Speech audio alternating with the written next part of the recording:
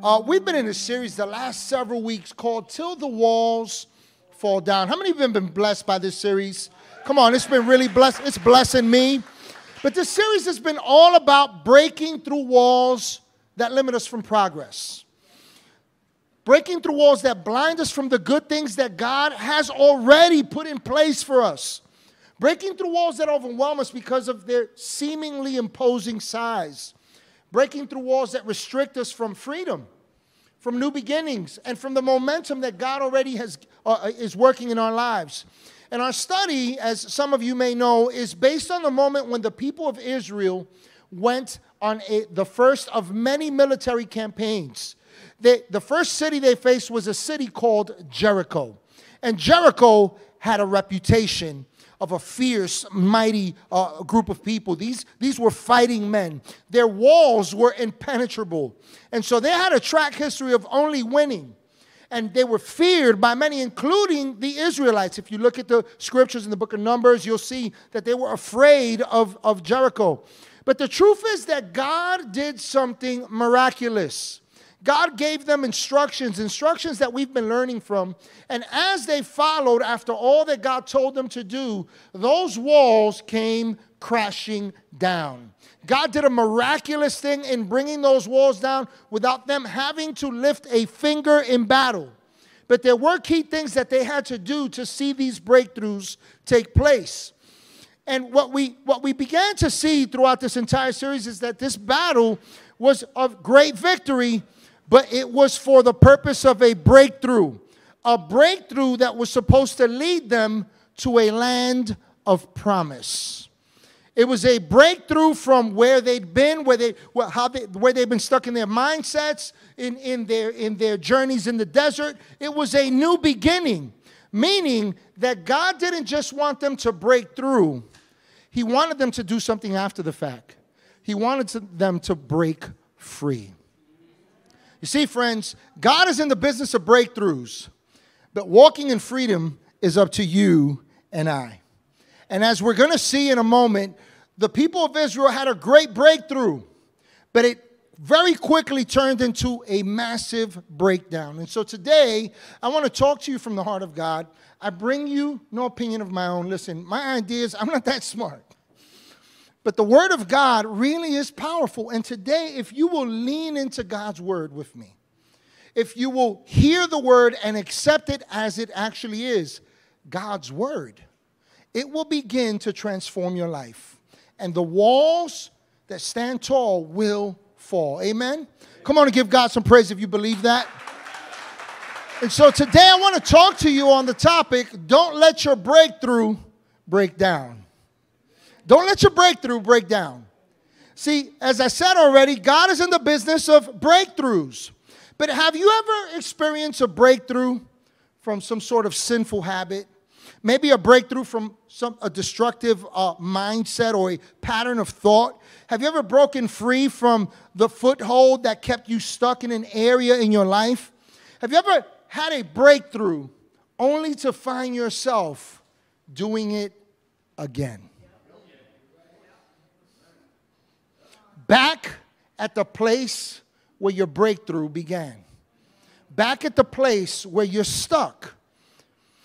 Now, if you've ever been there, like I have, right, I have good news for you. Because God's Word has much to say about how we can break through and break free. How we can stay free. And so, while God's people enjoyed a great victory at the walls of Jericho, they suffered an even greater defeat because they lost sight of some things shortly thereafter this breakthrough. So let me give you some background for where we're going today. After Israel had defeated Jericho, the Lord had given them instruction. He told them, do not take any spoils from this battle. Meaning, don't take anything of value from this battle. This was customary in those days. So he said to them, don't take anything for yourselves. Whatever you take, he says, you're going to devote to a treasury that's devoted to me, to my purposes. And so the people have this great victory. They break into Jericho. They do everything God instructed them. But sadly, a man named Achan took some spoils. He saw some things that had caught his eye, and he secretly took them and dug a hole in his tent, underneath his tent, and he hid them. Now, what ended up happening was that it became a problem not just for Achan, but for the people of Israel. You see, it wasn't just Achan that did something wrong here. He had relatives that knew what he was doing, and they tolerated it, right? And so it was because they did not follow God's instructions, as we'll see, that it resulted in grave consequences for everyone. And the first thing I want to encourage you with this morning, that I want to dig into, that we begin to learn from this particular instance, is that a breakthrough isn't a breakthrough unless we break free from the walls that once stopped us. Let me say that again. You're going to have to write that one down if you're taking notes, right? You're going to have to make sure you highlight that, write that down. You got to chew on this, because I'm telling you that this is the beginning of walking in freedom. A breakthrough isn't a breakthrough unless we break free from the walls that once stopped us. Let me show you this from Scripture. Joshua chapter 7, verse 1, right? Achan has already done his deed, and watch what God says. It says, but the Israelites were unfaithful in regard to the devoted things. Achan, son of Carmi, the son of Zimri, the son of Zerah, of the tribe of Judah, took some of them. He took some valuable things. And so the Lord's anger burned against Israel. Let's leave that verse up for a moment. Notice that Achan messed up, but God was holding the people of Israel accountable. We're going to see why in a second. There's a problem brewing here. There's a big problem brewing here. See, while the people experienced breakthrough, they never broke through, friends. They never broke through. Because breakthroughs are the first step to breaking free. What good is it to come to a place like this, week in, week out, and get revelation from God's word, and see the truth, and understand that God has a better way, and then walk out of here the same? There's no breakthrough.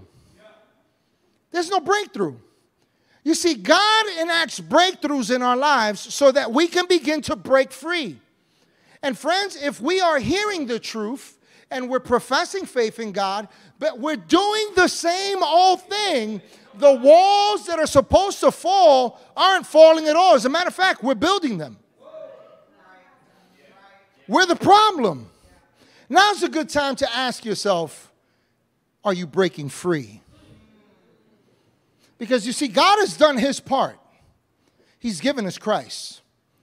He's defeated sin and death. He's overcome the issue that has kept us trapped. But now it comes to a point where we have to take hold of it. We have to begin to walk in this freedom. And therein lies the problem for many of us. See, historically, one of Israel's biggest downfalls, despite being God's chosen people, one of their biggest downfalls was their unfaithfulness in their devotion to the Lord. And here again, we see this issue coming up again. Achan was not the only one who sinned here. The people of Israel were also unfaithful because they did not consult the Lord concerning a battle. Now, let me give you an example. Let me tell you what's going on here. So, in Joshua chapter 7, verse 1, we see that God is aware of what Achan has done. And he's holding all Israel accountable. You're going to have to check this out on your own time. What you're going to see is that Joshua and the people of Israel now rally together and they go, okay, let's move on to the next city. And the next city was a small city called Ai. Very small city. Not many fighting men. And so he sends out spies. They spy out the land and they go, oh, you know what? They're no big deal. We don't need the whole army. Let the army rest. Just send 3,000 men.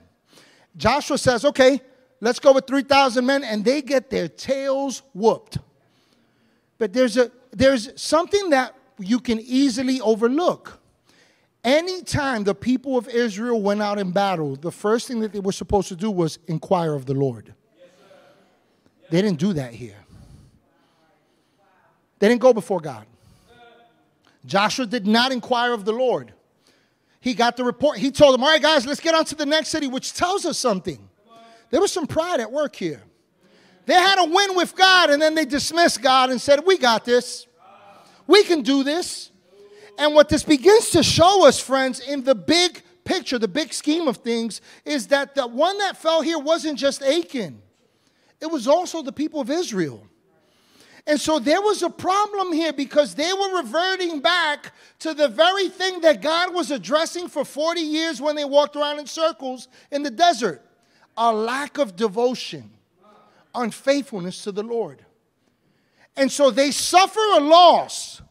And as a result, not only did Achan suffer consequences, the entire nation suffered consequences. Right? And so, though they experienced great victory at the walls of Jericho, they were still living in defeat, friends. Why? Because they had existing issues regarding their unfaithfulness to the Lord that they were not addressing. Let me ask you a question. Don't answer this. Don't tell on yourself. And please don't tell on somebody that you came with. Right? Don't be that person that kind of nudges them and says, see, I told you were supposed to be here today. No, that's why you're here today. Right? Listen, now's a good time to ask ourselves this question. Is there an area that I've had breakthrough that I'm breaking down in? Is there an area? Is there something that God has brought me through that I'm going back to? Friend, if you are, maybe it's because you haven't started walking in your freedom.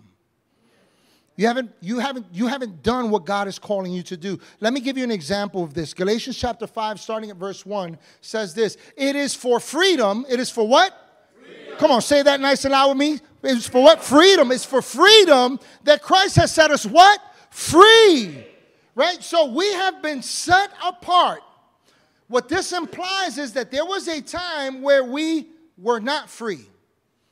We were stuck. We were subject to our desires. We were slaves to our evil ways of thinking. We were slaves to a life apart from God. We wanted nothing to do with God. And all of a sudden, we come to a revelation of Christ. We come to begin to understand that we're called to be followers of Christ, and that as we follow him, it leads us to places of rest. It creates a new life for us. It is a place of blessing. It's a place of increase. And so we've been set apart as free. We are free. Free indeed, the scripture says, right? So we have this freedom in Christ. So why do we go back to a place called stuck? And the scripture tells us why. It tells us, stand firm then. In other words, this is the result. This is the next step after breakthrough. Now you have freedom, but now we have to stand firm. And you see, friend, if your struggle is still strangling you, friend, here's the reality. You're not walking in your freedom. We're not doing what we're supposed to. We're going to dig into this a little bit more. And so it tells us that we should stand firm then and do not let yourselves be what? Burdened again. Why? By a yoke of slavery. See, when you go backwards, what we're actually doing is walking into a jail cell. We're imprisoning ourselves. You know what's the worst jail to be in? The one that you're stuck in and you hold the key. And we have the key, friends. We have knowledge. We have revelation from God. We understand we don't belong there anymore. And so verse 7 goes on to say, you were running a good race. Somebody needs to hear this. Who cut in on you to keep you from obeying the truth? Who did you allow to cut in on you? What did you allow to get in your way that you are back where I set you free from? He goes on to say that kind of persuasion does not come from the one who calls you. In other words, God didn't lead you back there. God's not at fault for what you're doing and where you're stuck and where you're struggling and you're strangled. It says that kind of persuasion does not come from God. It goes on to say in verse 9, a little yeast works through the whole batch of dough. A little yeast works through the whole batch of dough. So let's break this down. Let's dig into this a little bit. If God set you free, friend, from porn, you got no business going back there. If God sets you free from addiction, you have no business going back there. If God sets you free from anger, you have no business going back there. If God sets you free and restored your marriage from infidelity, you have no business going back to him or her. No business. If God sets you free from a poor self-image, you have no business going back there and looking in that mirror. We have no business there. You have no business going back. See, the reason why the Israelites suffered a breakdown after their breakthrough was because they weren't committed to following through on their newfound freedom. Some of us, we're waiting on God, and God's waiting on us. Oh, God, I just need another breakthrough. I already gave it to you. Break free. Walk this out. Walk this out. We got to walk this out. And there's a reason that we begin to see why we get stuck, why we fail to stand firm. And friends, it's because we do not commit to the process of being free. Yes, sir.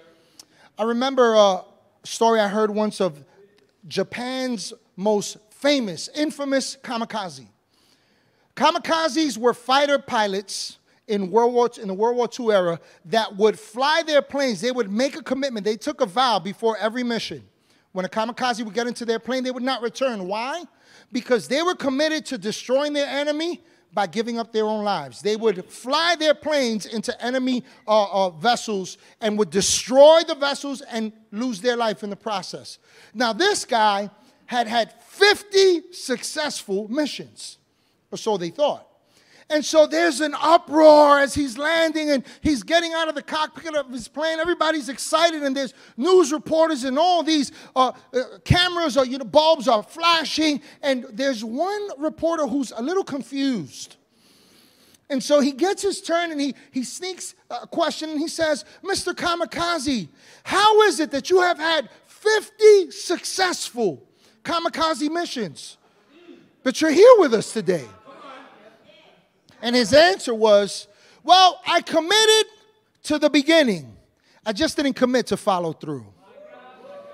Friends, you cannot succeed at this thing called faith.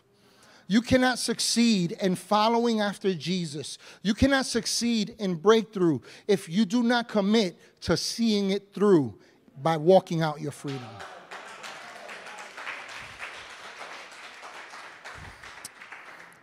See, according to Galatians 5, what we begin to see is it's the little things that we allow to creep back in that begin to once again erect walls of sinfulness and create problems. The scripture tells us in verse 9 of Galatians 5 that it's just a little yeast that works through the whole batch of dough. It's the little things that we allow back into our lives. It's the little decisions that we begin to make that we know are inconsistent with God's word. It's the little things, the little habits that we pick up, the little attitudes that we maintain, the little thoughts that nobody hears and nobody knows, but God knows. It's those little things. The little things. See, Achan's situation, right? Achan's sin teaches us that a lack of commitment to walk out freedom is a result of a lack of attention to small details. Oh, it's just one little item. It's just one little thing. It's just one little drink. It's just one little conversation. It's just one little text.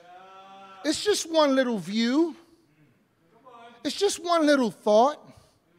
But you see, big things are made up of a compilation of many small things. Small things. See, we think of doing things that are wrong as these big things. You know what the Bible says? The Bible says that sin, in and of itself, sinful activity, sinful mindsets, sinful thoughts, sinful ways, that they are all equal. It gives us that example. Why? Because if you break one law, you broke them all. Thank God for His grace. Thank God for the forgiveness of Christ. Thank God that we don't have to pay the price. But I will tell you this, while you're not responsible to pay the price, you will pay the consequences of your choices. We have to be careful. We have to be careful. See, the only way to avoid breaking down in our breakthroughs is to stand firm. To stand firm in what God has done, and to stand firm to walk in it. Can I tell you why? Look, there is nothing wrong with music. There's nothing wrong with being in a party scene. There's nothing wrong with that in and of itself. But I'll tell you, for me, that's not a good thing. Because for me, being in a club, being in that type of environment takes me back to my Red Zone days. It takes me back to my Latin Quarter days and, a Sound Factory days and the Tunnel and all that. Don't look at me like that with those judgmental eyes of yours. Some of you know what I'm talking about. We probably ran into each other. We just didn't know each other back then. But you see, for me, it wasn't just the environment. It was everything associated with it. It was everything that I was doing. It was the way I thought. It was what I believed about myself. It's what I believed about women. It's what I believed about money. It's what I believed about life. It was destructive. And so there are little things that take us back. Friend, you might be free. You are free. But here's the thing that we struggle with. We still remember. And what you remember and dwell on, what you give space to in your life, that will live. And that may just rob you of your life in Christ. The second thing I want to share with you today is that breakthroughs become breakdowns when we choose to stay down. Let me say that again. Breakthroughs become breakdowns when we choose to stay down. Here's the reality. Breakthroughs are not a guarantee for a life free of mistakes. Hey, go ahead and tell somebody, you might as well accept it. Tell somebody, you might as well accept it. Yeah, you're going to make mistakes. We are going to make mistakes. We're going to drop the ball. And so breakthroughs are not a guarantee for a life free of mistakes, but they do guarantee us what we need to get back up. It is a guarantee that we can get back up. After Achan's sin was discovered and the Israelites suffered an unexpected loss of the people of Ai, Joshua and the elders went on a downward spiral of despair. Listen, they had a temper tantrum. Seriously, look at it in the scripture. These guys got all spiritual according to the customs of those days. They tore their robes off. They bowed down on the floor and they're all crying, boo-hooing. Oh, we've messed up. We're just so bad. We've let God down. We're not faithful. And they're beating themselves up. There's a difference between acknowledging where you've gone wrong and condemning yourself. And so they're having this tantrum. But that was the wrong response. See, they made a mistake. That's a given. They made a mistake, but their response was the wrong one. Because instead of lifting their eyes and getting back up, they were busy being spiritual and beating themselves up and not facing what was the real issue. It got so bad. I never saw this until I really was studying for this series, but it's crazy because Joshua started to blame God. Let me show you this from Scripture. Joshua chapter 7, verse 7, it says, Then Joshua said, Alas, sovereign Lord. Oh man, this sounds like a great prayer. This sounds like this is going to be a powerful prayer from a powerful man of God. Alas, sovereign Lord. Why did you ever bring this people across the Jordan to deliver us into the hands of the Amorites? To destroy us? Do you realize what he's saying? God, this is your fault. You did this. He goes on to say, if only we had been content to stay on the other side of the Jordan. Don't miss what Joshua is doing here. It sounds like a great spiritual moment, but Joshua is having a breakdown. He's blaming God. And to make matters worse, he's saying that it was better in the place before the land of promise. He's saying, we were better off back there when we were walking around in circles for 40 years. We were better off back then when we thought like slaves. We were better off back then when we were disobeying God and doubting God and being selfish. We were better off back then on the other side of the Jordan, is what Joshua's saying.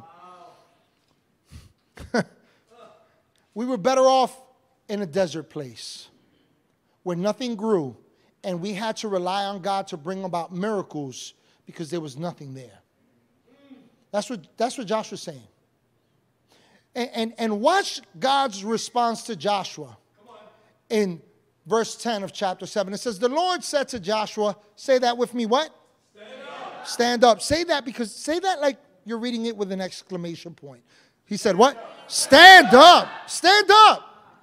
Stand up. What are you doing down on your face?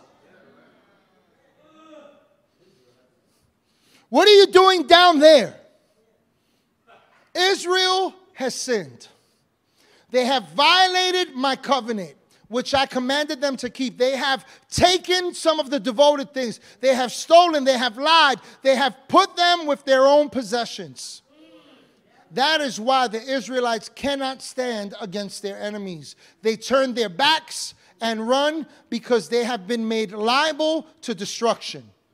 I will not be with you anymore unless you destroy whatever among you is devoted to destruction. You know what God is telling the people of Israel there? You know what he's telling Joshua? As long as you're down on your face, you can't face the thing that you're doing. You're so busy crying and complaining and moaning and condemning yourself and being all spiritual that you're not facing your sinfulness. You're not addressing it. You're not doing anything about it. God wanted Joshua to get up from his lamenting and self-condemning response for a reason. See, friend, as long as you're beating yourself up and crying about your mistakes, you cannot change where you're going wrong. That's right. That's right. You can't. The issue, friend, isn't that we make mistakes. That's not the issue. The issue is that for some of us, we are still choosing to stay in our mistakes because we're not doing anything to address them. Come on. Come on. God already gave you a breakthrough. But you and I now have to break free by working out our salvation in reverence to God. We got to work it out. We got to work it out. If you think that faith in God is about laying back and God, you do it all, you're missing a valuable point. God gives us freedom, but we have to take freedom and stand firm in it. We've got to be resolute about it. We have to be determined to walk this out. We have to make the decision, I'm not going back. I'm just not going back. And so the question is, how do we begin to do that? Well, I'm glad you asked that. Ephesians chapter 4, starting at verse 22, gives us some indication. It says, throw off your old sinful nature and your former way of life, which is corrupted by lust, that's just strong desire, and deception. It's a lack of understanding. Instead, let the Spirit renew your what? Thoughts and attitudes. Your thoughts and attitudes. Something's supposed to be changing. Put on your new nature, created to be like God, truly righteous and holy. Watch this. Watch how practical the scripture is. Stop telling lies. Stop telling lies. Let us tell our neighbors the truth, for we are all parts of the same body. Watch how practical the scripture is. And don't sin by letting anger control you. Don't sin by letting anger control you. Now, anger is natural. We all experience anger. But here's where it becomes sinful, when anger controls us. That's called wrath. That's called anger without control, without boundaries, right? So don't let it control you. Don't let the sun go down while you are still angry. For anger gives a foothold to the devil. Watch this. Watch how practical it is. If you're a thief, quit stealing. Quit stealing. Instead, use your hands for good, hard work. And then give generously to those in need. Watch how practical the scripture is. Don't use foul or abusive language. Stop cursing. Let everything you say be good and helpful, so that your words will be an encouragement to those who hear them. You see how practical the scripture is? Here's what the scripture is telling us. It's actually teaching us two things here, right? The right way to get back up after a breakthrough and when we fall into some sort of sinful vice, according to the scripture that we just read, is to cast them off. But it's also to put something on. Let me tell you what I mean by that. The term throw off in the original language means to cast off oneself by way of renouncing it.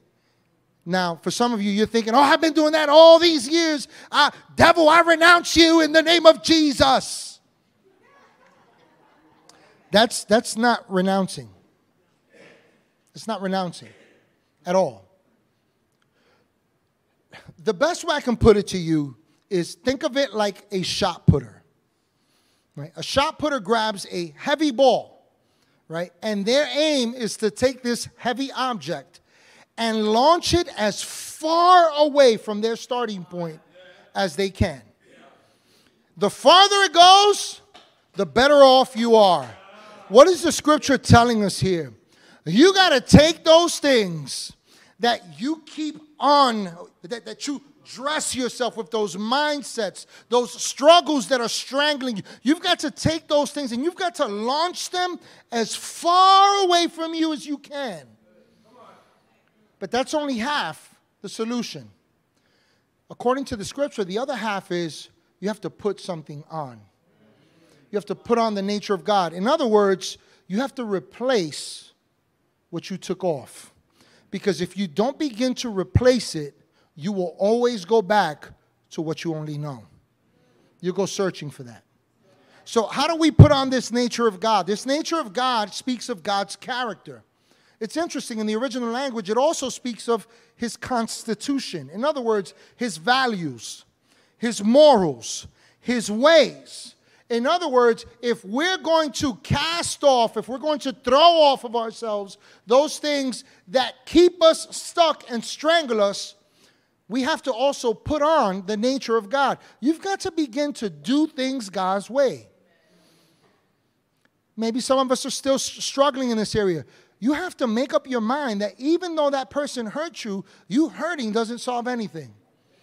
You have to forgive and you have to let go. Yeah, when you show up to work, you have to operate with integrity. You have to do what's right, even when it feels hard and it feels wrong and everybody says it's wrong. We have to begin to make godly choices.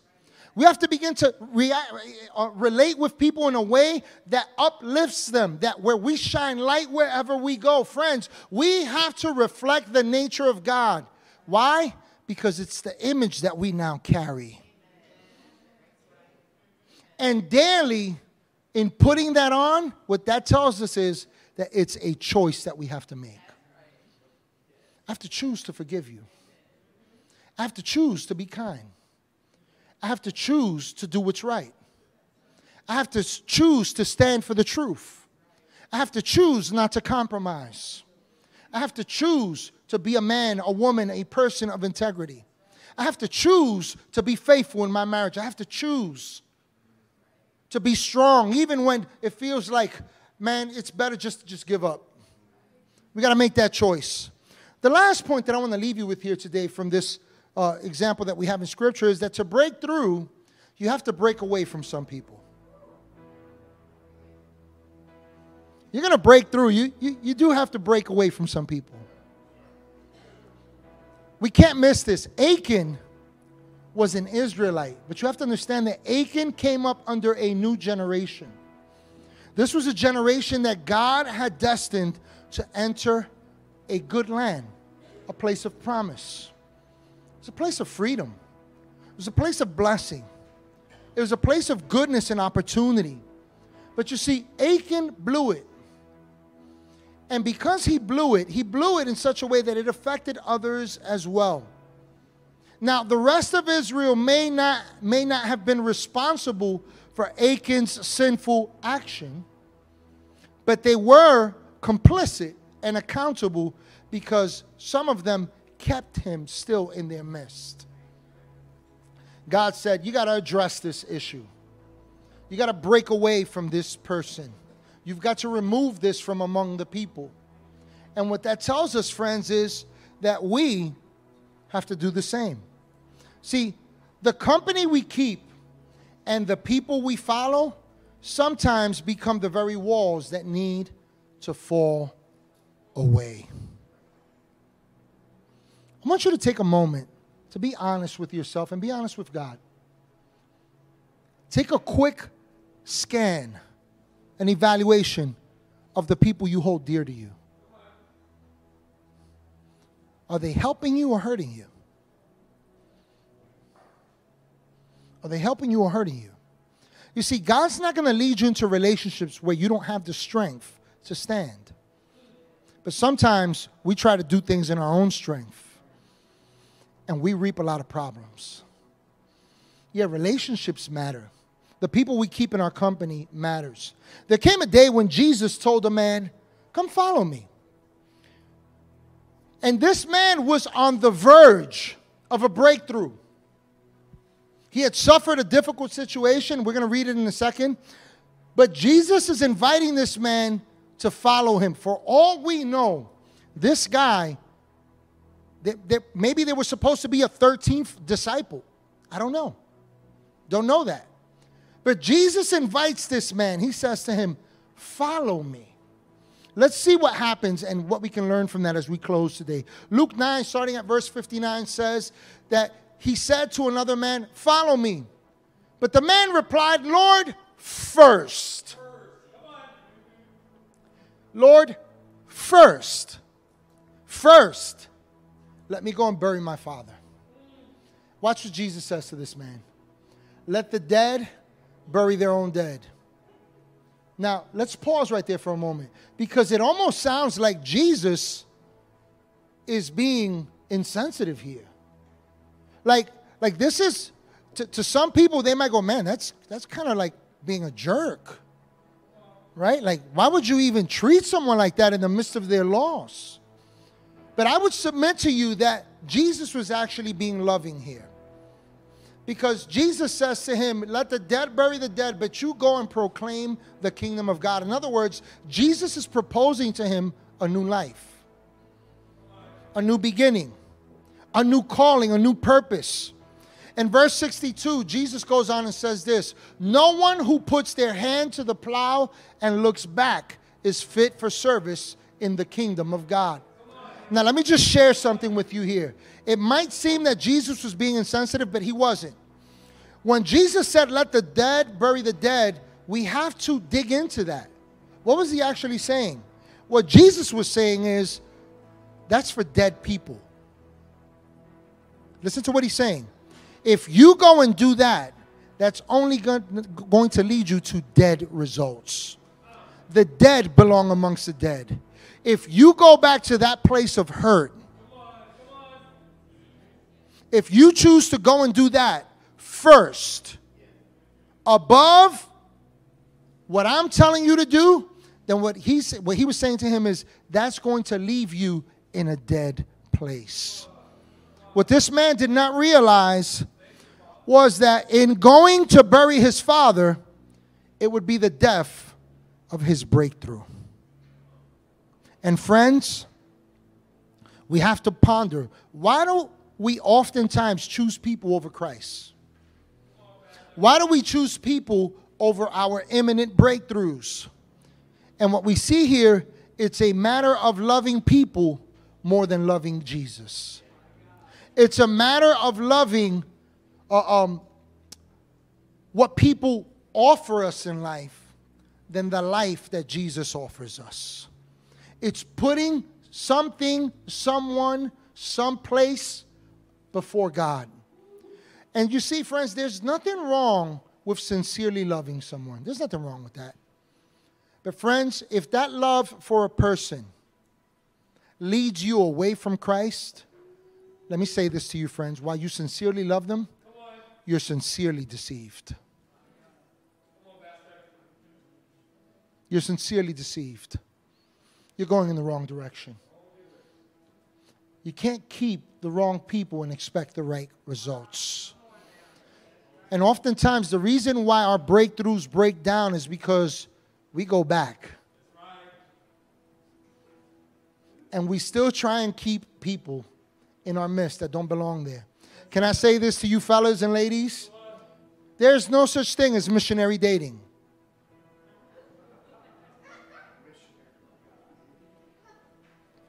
She doesn't love Jesus, but I'm going to win her to the Lord. Liar. It's a lie. It's a lie. It doesn't work. It doesn't work. According to the scripture, bad company corrupts good character. Yeah. There's no such thing as missionary dating. Listen, I understand being in relationship with people that don't believe in Jesus. There's nothing wrong with that. But if that relationship costs you your relationship with Christ, that's not the one for you. You don't need it. Let's stand here today.